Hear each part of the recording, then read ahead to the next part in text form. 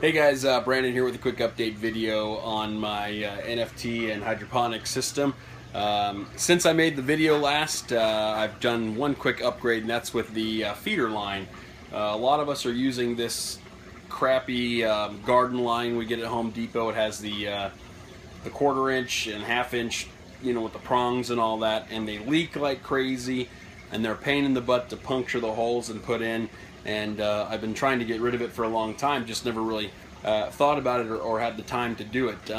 But as I was, building the new system, just leaking and causing problems. So got rid of that, and I guess I just wasn't looking hard enough, because I was trying to go to PVC for a long time, and didn't know that there was actually a little piece that you could buy. It's very simple. So I'll show you that real quick.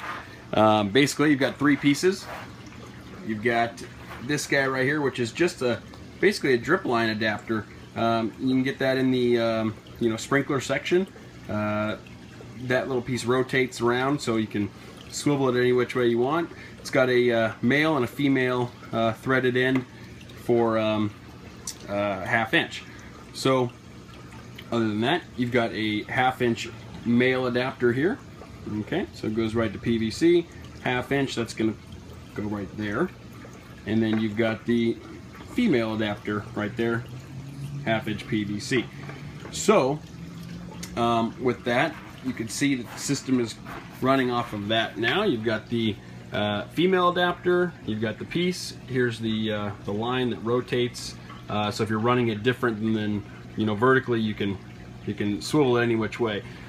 And then you've got the male adapter on that side. Now make sure when you guys are putting it together that you are PVC cementing all of your parts, and then also using the threading tape around where you're going to be screwing it in, because it will leak.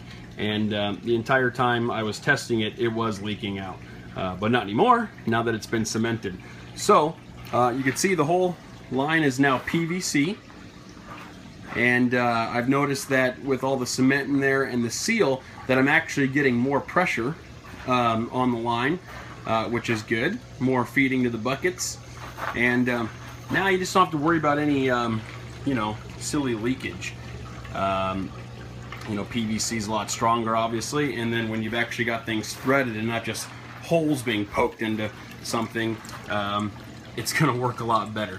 So, just a quick update on it, and kind of the options are endless when you go with a system like that. So really enjoying the new system, really enjoying the PVC now.